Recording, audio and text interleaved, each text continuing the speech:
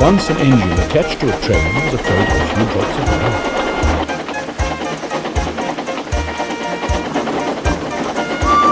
It went into the tunnel and squeaked through its funnel and never came out again.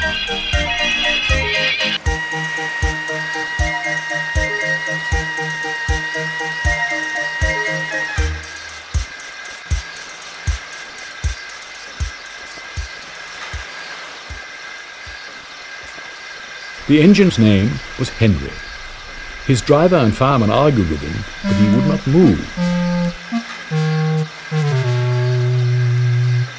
"The rain will spoil my lovely green paint and red stripes," he said. The guard blew his whistle till he had no more breath and waved his flags till his arms ached, but Henry still stayed in the tunnel and blew steam at him. "I'm not going to spoil my lovely green paint and red stripes for you," he said rudely. The passengers came and argued too, but Henry would not move. The fat director, who was on the train, told the guard to get a rope. "We'll pull you out," he said. But Henry only blew steam at him and made him wet. They hooked the rope on and all pulled, except the fat director. "My doctor has forbidden me to pull," he said. They pulled and pulled and pulled, but still Henry stayed in the tunnel. Then they tried pushing from the other end. The fat director said, "1, 2, 3, push!" But did not help. "My doctor has forbidden me to push," he said. They pushed and pushed and pushed, but still Henry stayed in the tunnel. At last another train came. The guard waved his red flag and stopped it. The two engine drivers, the two firemen, and the two guards went and argued with Henry. "Look, it's stopped raining," they said. "Yes, but it'll begin again soon," said Henry. "And what will become of my green paint with red stripes then?" So they brought the other engine up.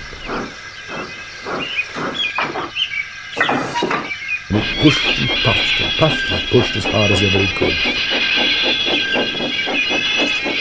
But still Henry stayed in the tunnel.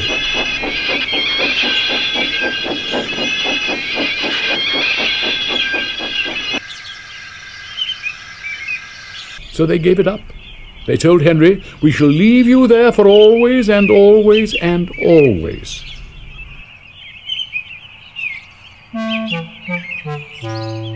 They took up the old rails, built a wall in front of him, and cut a new tunnel.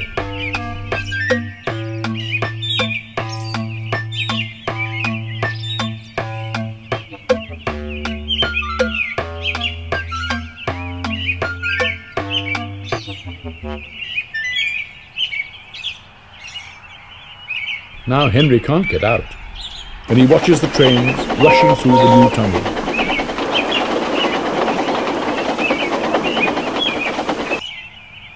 He's very sad, because no one will ever see his lovely green paint with red stripes again. Edward and Gordon often went through the tunnel where Henry was shut up. Edward would say, "Peep, peep, hello." And Gordon would say, "Poop, poop, poop, serves you right."